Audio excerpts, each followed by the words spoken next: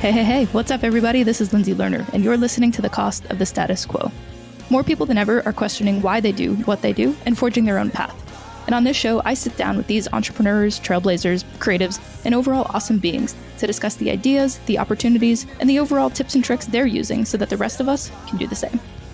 This is The Cost of the Status Quo.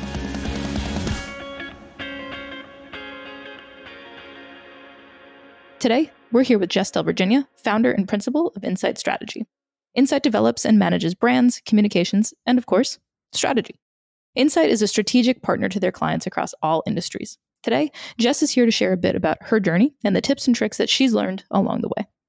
Thank you so much for listening. It would mean the world to me if you subscribed, rated, and reviewed this. And let's welcome Jess. Thank you so much for being here. Thank you for having me. I'm so excited to be on this podcast. It's a long time coming. Absolutely. Jess and I met when she first started Insight. I had my first company, Level Exchange, for a few years, and our mutual friend, Ben, introduced us. Shout out to Ben. Let's dive in there. What do you remember about when we first connected? So I remember Ben telling me that one of his friends from Providence was starting a company and that they needed help with PR and that there wasn't a ton of budget. But I was like, you know what? We can work with that. This will be a good side hustle because I was at my last job. I wasn't really happy and I was looking for new jobs. And I figured, this is a side thing. It's a few hours a week and I can just, use this as a side hustle until I find my new thing. And it was interesting because I always say that Level Exchange was client number one. When in reality, it was client number 1.5 because about 6 months earlier, I had taken up kickboxing and my trainer, his classes were really high quality, but they were also very expensive. And I couldn't afford them at the job that I was in, and he couldn't afford PR for his business. So we decided to barter for our services. And so I helped him and got him on a few podcasts, and he got me in shape, and we are still friends today. I counted that as technically client number one, even though Insight didn't exist yet. Level Exchange is, I guess, client 1.5, because that was the first client under the Insight Strategy umbrella. Needless to say, that was a while ago, and Insight is still here and still going strong, still standing, which is amazing. We're going 3.5 years. That's amazing. Prior to starting Insight, you worked in more traditional PR public relations. Could you share some background with us around what the typical PR world is like?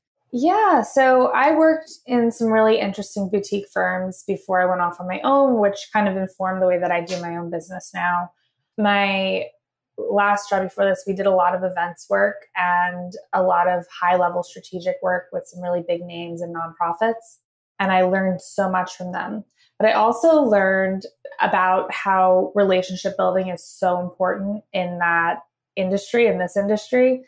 So I remember being, in my early 20s, and my boss would say, like, can you just email this person at this huge outlet and just tell them that I sent you and it'll be fine. And I was like, okay.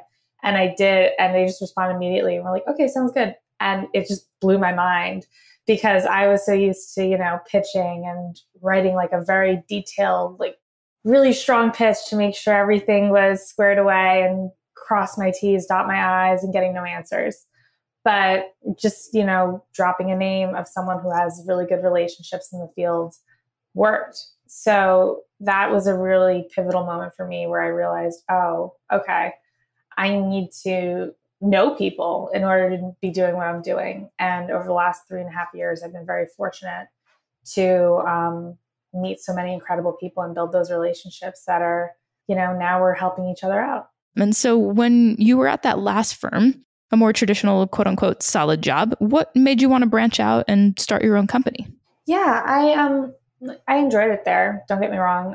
But I think towards the end, I was ready for something else. I actually thought I was going to leave PR, and I thought that I would go into investor relations because that seemed even more solid and lucrative than regular PR would be. And so I signed up for business school. And I started business school in October 2018. And I remember sitting around the room with my colleagues and we were working on a project. We're sitting in Madrid at IE. And I was the youngest one in the program by like 5 to 10 years. And we were working on a project, and it came to the marketing bit of it and the communications plan. And everybody turned to me and they're like, what do you think? And I was like, what do you mean? What do I think? Like, I'm the youngest one here. Like, I'm diverting to you guys. And they're like, you literally do this work in New York for huge companies. You just told us who you work with. Why are you doubting yourself? You're an expert in this. And I was like, oh, I know things. And it helped a lot with the imposter syndrome when I was starting out. And from there, having my business school colleagues and my friends and business partners and people that I've worked with in the past all kind of come together to rally around me and help me as I grew this company, I couldn't be more grateful. Were there certain experiences outside of being at IE and having that conversation that really made you realize that you wanted to break out on your own? I had always said that when I turned 30, I would start my own thing. And I guess 30 came a lot quicker than I anticipated. But it had always been in the back of my head. And when the opportunity to work with Level Exchange, and then another friend's business a few weeks later, and then another friend's business a few weeks after that came about, I figured, you know what? I can do this for 6 months. Let's see what happens. And worst case, I'm almost done with my business degree. I can always go get a real job, quote unquote, and we'll take it from there. So, it was always an idea there, and just the timing was different than I expected, which I'm very grateful for. When the business was a year old, the world went into a global pandemic, and it was up to me to keep myself afloat. I couldn't think about what's the big corporation that I'm working for going to do to help us. It was just me. And then I had an assistant that I was also paying. So it was scary, but it made me realize that I can rely on myself and figure out, at the end of the day, the bills need to be paid, the ends need to be met, and we got to do it. So you have to go inward and figure it out. And it was a challenge, but fun. Right. Definitely. Going a little bit deeper into that, were there any specific fears when you launched Insight, or did you look at it more as an experiment of, I'm going to try this for 6 months and see what happens? It was an experiment. It's still an experiment. I wasn't thinking, oh my God, what's going to happen? How am I going to handle this? It was, all right, these are the amount of clients that I have this month. This is the amount of hours that I need to work to fulfill my obligation and my promise to them. This is how much is coming in. This is how much I set aside for taxes, this. And I had that organization aspect where I knew exactly what I could do with the money that was coming in, how I was handling it, what work I had to do. From there, I was like, all right, I can handle this. It'll be fine. And we'll see where it goes, right? It was an experiment, but it wasn't a stressful thing. It wasn't like, okay, if I don't do this, the world is going to end. I knew that I could always go elsewhere if I had to, or, live off savings for a month if I had to. So I'm very fortunate in that aspect, because I know a lot of entrepreneurs starting out aren't. But, I still had New York City rent. I still had NYU loans. Those NYU loans are no joke. So, there was some pressure, but it wasn't the kind of pressure that I expected it to be. So not an exact fear, but my question off of that then would be, is there a certain place where that confidence comes from? Or is it because you're just continuously hanging your toes over the fire? I don't know where I was mentally 3.5 years ago, where I was just like, yeah, this will be fine. Because looking back on it now, I was like, damn, like, how did I do that? But I think there was some confidence in that I knew what I was doing. And like I said, I had a really great support system. And I think working with you and seeing you pull Level Exchange together from thin air was incredible. So I was like, all right, she's doing it. Ben was doing his own thing. We can do this. We're fine. We can handle this. And everybody was able to lean on one another. And I think that was really special and really cool, because we were all so young, but we all had nothing but audacity. So it worked.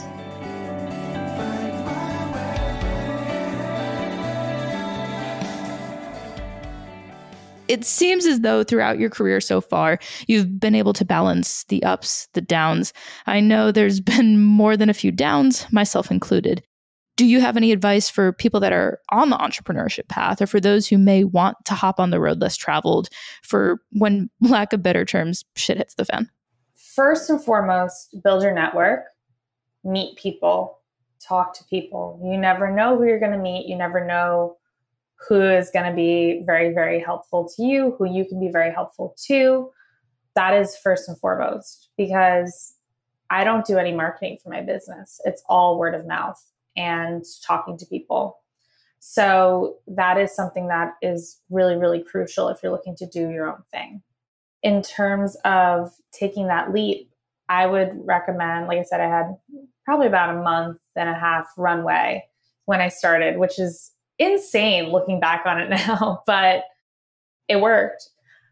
Make sure you have like 2-3 months at least, just to kind of give yourself some time and figure out what you're doing. That's really important. And try to minimize your costs while you're doing it.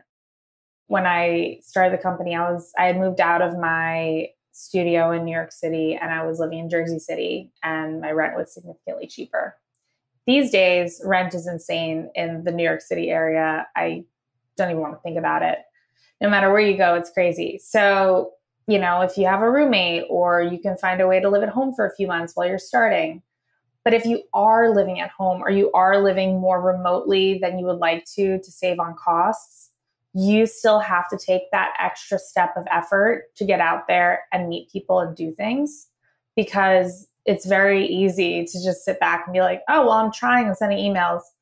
Go work from a cafe and talk to the people next to you. Go join a co-working space. I'm taking this call from The Wing right now, which is a co-working space in New York, and they have locations in LA and San Francisco as well.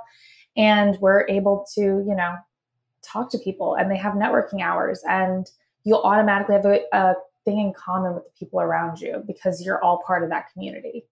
What do those moments really look like when you're either, crashing on a friend's couch, you're still at your parents' house, or in your case, you were a Holland Tunnel rat for a while, going Jersey into New York City, back and forth, back and forth.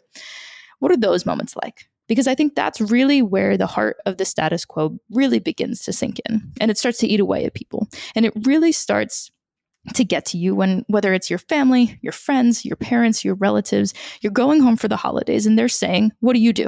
And you're saying, well, I started my own company. I did X, Y, and Z, and it terrifies them. So how in those moments were you able to continue to keep going? Yeah, I'm very lucky that my family was very supportive, and they're still supportive. But I remember coming around family that first Christmas, and one of my uncles was so excited. He was always an entrepreneur his whole life. And he was like, this is so cool. Like, working for yourself is the best. I'm so happy that you're doing this. You're going to figure it out. It's going to be fine. And that was really helpful. And I think when I first started, my mom was a little bit skeptical. She was just like, are you okay? Like, are you paying your bills? Are you paying your loans? I was like, yeah. My aunts and uncles are always like, what's going on? Like, what are you doing now? How's it going? They're excited, but it's not easy for them to just say like, oh, my kid does this, and they don't know what exactly it is that you do. I'm sure your parents go through that. Mine do. Eventually, they kind of turn that corner. Once you keep yourself afloat and alive for a bit, they're just like, oh, this is really cool. Like, good for them, Sometimes if you're going through a really stressful time, it's setting those boundaries and saying, hey, I'm stressed about this. I do or do not want to talk about X, Y, Z. Respect my boundaries. I'll share with you what I feel like sharing with you. And I think that is also a really mature way to approach it, and not get mad when people ask prying questions, because if it's your family, of course they're going to pry. So you want to set those boundaries early as well. Thank you for sharing that. So on the flip side, when things are good, they're typically really good. So do you have any standout career moments that keep you motivated? There's a few that keep me motivated. I worked on this fundraiser for Ukraine in Brooklyn, and we were able to raise over $15,000 directly to Ukraine and help out with the situation over there. And that started with me speaking to a friend, like a connection from years ago. She reached out to me and was like, hey, one of my friends is doing this fundraiser. Can you help her? And I was like, sure, I can write a press release or do whatever, something simple. And then they were talking about this, and I was like, why aren't we doing a live, because it was a virtual event. And I was like, why aren't we doing a live component? And they're like, well, we don't have time or budget and we can't figure it. Like, if you can make it happen, make it happen. And I was like, well, now you challenge me. Now I have to do it. Like, fine. So I looked around and I was able, through serendipity or magic, however it worked, we were able to find a venue completely free of charge. And we had musicians come and perform. We had an art auction. We had candelabras, people that were dressed in these candelabra outfits. We had raffles and auctions. And we had food from Veselka. And it was just such a beautiful night and so rewarding. And, I pulled it together with the help of my art director, and the woman who started this initiative. She helped with like the financial end of things, like dealing with the donations and stuff. But between this tiny team of people that had never worked together before, we were able to pull this thing together and make a difference. And that to me was really, really exciting. Also so exhausting. I ran myself into the ground, got COVID at one point, and just completely burned myself out. but it all worked out okay because we were all so tuned into the whole experience. The other motivator that I still think about and kind of wish I was doing this summer was last summer. My lease ended in the city and I packed up my stuff and I moved out and I went abroad for the summer. And I went to Spain and Italy for 3 months and I worked remote and I had the very best time in the world. You saw my Instagram. I was living my best life. And the thing is that I was able to work remote, and that's where the freedom comes in. And moments like that where, all right, I can wake up in the morning on European time, 7 a.m., work till 10, and then I have 10 till 4 to do whatever I want. And then my US clients come online around 4 p.m. Italy time. And then I work until 8 or 9, take my phone calls with the US, dinner time's late, enjoy my evening, wake up in the morning and do it all again. And that balance was so good. I was so excited to be doing that because for the same price as a New York City apartment, I was getting nice Airbnbs on the coast in Italy, and I got to enjoy myself and live my best life. And my work was never better. My clients were happy. Everyone was thrilled because I was in a good mood and I was happy. So it really worked out. So that, when I think back on like a motivating perk of self-employment, that's one of them, because, I was still working the US hours, still doing all the work that I had to do. I wonder, how do we get that to become more of the mainstream? Happy people working. Well, I think the last 2 years of people working remote has kind of set the stage for this, right? Even if you're working for a regular company or a company with multinational office locations, you have the chance most of the time to, all right, I'm going to go work in the London office this week, or I'm going to go work in the Madrid office this week. Maybe you can, maybe you can't. I don't know. It depends on your company, but look into those options. It's a long way down the open road, but I've got my shoes tied on tight. We've covered the status quo in terms of the PR world for the most part and your professional career. Do you have anything to add? Big picture in terms of the status quo in your life in general, whether it's from the perspective of, being a woman in business, working for yourself. We touched a little bit on the expectations of family, expectations of friends, but is there anything that has been more of that behind the scenes struggle that isn't necessarily spoken about more often? I think in the PR industry in general, it's a very female heavy industry, but I remember thinking that when I was younger and being like, oh yeah, this is like women run this. This is great. And a former manager of mine was like, actually, think about all the companies that we know. Directors and managers are women and below are usually women, but the guys at the top are mostly guys. And that shifted the whole thing for me. I was thinking, I was like, oh my God, you're right. That's how it's always been. And there is a way to change it, right? And that's taking that initiative yourself and putting yourself out there and vying for those leadership roles, not letting imposter syndrome get in the way, and just having a really good team of people around you. Team meaning friends, family, support system, not necessarily a team of employees if you're just starting out. But having that perspective and realizing, there is a space for you to break through. you just have to find where that is and just do it and not letting the fear get to you. Because yeah, it can be scary, but also it's really nice when you're sitting with, a Campari Spritz and your laptop and the Coliseum's 20 yards away and you're on a call and everybody's happy because you're happy. It's taking that time for yourself and finding where you fit the most and how you can be your best self. So what you're pointing out is more of that unfortunate culture that we have right now, where it is very much male dominated, whether it's in PR or business in general. So because you've gone outside of the traditional corporate 9-to-5 path, you've started your own company, you've been able to avoid a little bit of that. Are there any circumstances, for better or worse, that you've been able to win or where it's worked against you?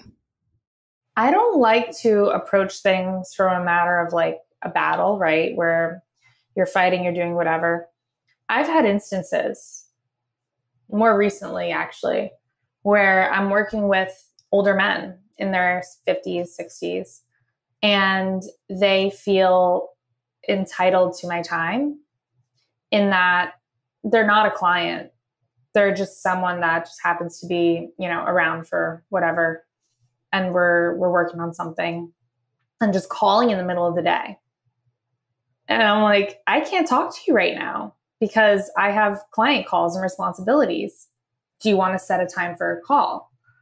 But they assume because I am a young woman and not a peer of theirs, they have the ability to just call and I'll jump, and that's that. And I don't like that. I don't have to, every second doesn't have to be scheduled, but a quick text, hey, do you have 5 minutes to chat? Literally all it takes. And then of course, yes, I have time for whoever wants to talk, Are there any specific, whether it's practical and or tactical tips for folks who are listening, whether it's instances like that or just in general while you're navigating? I think a majority of people that listen to this podcast are more folks who are similarly minded, like us, who are intentionally going against the grain. And for those who are not intentionally going against the grain, good for you. We're also here to support you too, especially if you're more of the play it safe type. Maybe we'll convince you to come on board. There's this one girl actually some woman on TikTok, I believe. I don't remember her handle, but she posts videos where it's how to give a professional response to when your boundaries are being overstepped. And it'll be like, I need you online at 6 a.m. And her response is something along the lines of, while I appreciate the urgency behind this matter, my workday starts at 9. I can log on at 8 if necessary, just to accommodate this one situation, but my working hours don't start at 6 a.m. And something like that, where you're still setting that boundary, but it's professional and it's on record and you can't necessarily say anything against it, right? Because it's not your working hours.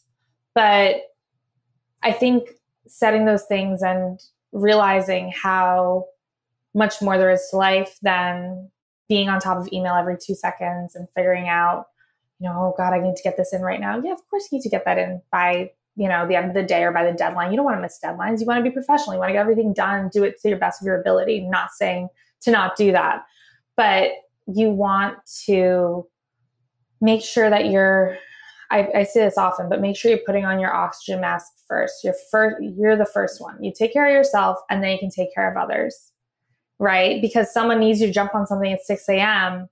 Chances are that's because of their inability to plan and not your inability to be up at 6 a.m. and on your game and doing the best work that you possibly can at 6 a.m., right? Unless you're planning ahead, right? Like you have an event at 9 a.m., you have to be up at 6, of course, right? Like that's part of the job. But if it's a random out of the blue thing, when does that fall under your jurisdiction? Probably not immediately. If you have some warning, maybe, but are there any tips or tricks or habits that you have that you think really allow you to set yourself up for success? Obviously, you've learned a lot since starting Insight or throughout the course of your whole life. So if there's any tips or tricks that might be helpful to other folks who might be listening, we're always down to hear those. Yeah. Take notes.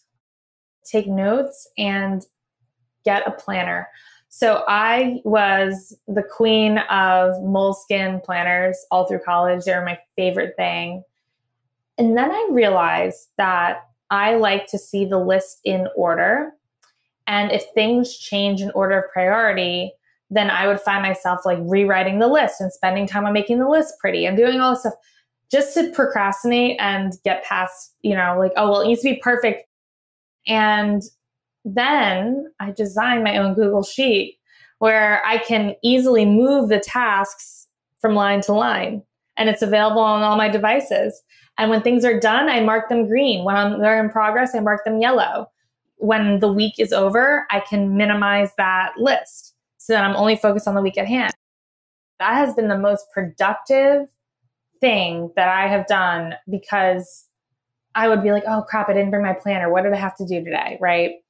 All this stuff that could have been an excuse not to get something done, or could have been an excuse to just take a minute to not think about it.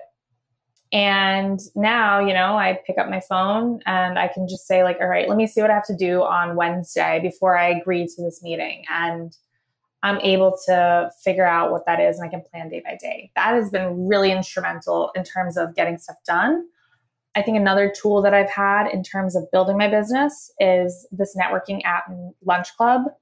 I love it. I feel like I've told you about it before. I think you're on it also. It is incredible. It's free, which I don't get how it's free. I hope they keep it free, but it definitely should not be free. You say, okay, I'm free Wednesday at 5, and they match you with someone else who's free Wednesday at 5. And you have a video call and you chat for 45 minutes, and it could be about whatever you want. And you can tell the AI that, okay, well, I'm starting a company. I need investors. I only want to talk to investment experts and investors in that realm. And the AI will try to match you as best as possible. And you can upvote, downvote, figure out if you liked a conversation, if you didn't.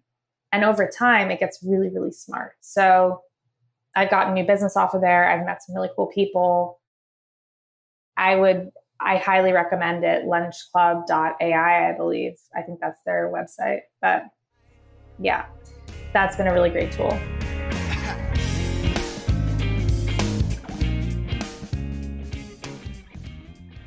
We do ask every guest these two questions.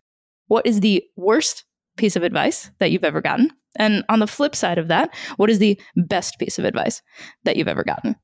I would say the best piece of advice, it was less so advice rather than just like kind of a statement that turned things on their head for me.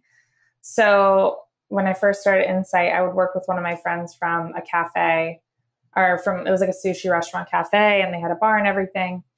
And I finished my work early. I finished work at like 3 o'clock that day. I didn't have anything else to do.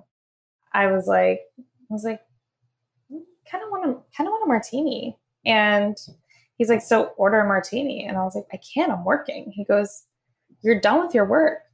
And I was like, right, but I got to be online. He goes, it's 3 o'clock and you're done with your work. You can step away from your computer now. And my mind was blown. I was like, what? Are you kidding me? And he goes, who's going to tell you that you can't? And it was such a moment of disbelief and excitement. I was like, you know what? I will have that lychee martini. And it was delicious and lovely. And it tasted so sweet because of the victory of, oh, I don't have to work past 3 if I'm done with my work. I wasn't just hanging around an office waiting for 5 o'clock to hit because my time is more valuable than that, right? So that was a really poignant moment for me when I first started business. The worst piece of advice, I don't really know if there is necessarily bad advice. Like I just don't listen to it. Just like, don't pick up the bad vibes. I feel like everyone's been super helpful. I think you learn a lot from other people's mistakes. So it's less so advice and more observation and being very observant of what's gone wrong for others. I think that's actually one of the best ways to learn about a situation. That's amazing. On that note, thank you for being here. I cannot wait to hear the other guests. I can't wait to hear the other podcasts. It's going to be really good. Very excited for you. Thank you for listening to The Cost of the Status Quo and learning the wisdom, stories, and ideas that will have you feeling inspired and ready to take on the world. If you've enjoyed this, please remember to share, rate, and review. It means the world to me and the team putting it all together. If you're looking for more information, you can find us at costofthestatusquo.com or on Instagram at costofthestatusquo. If you've got any questions or curiosity about me, you can find me at lindseylerner.com. That's LINDSEYLERNER.com or on Instagram at Lindsey Lerner. Thanks again for listening. Hope you have an awesome day.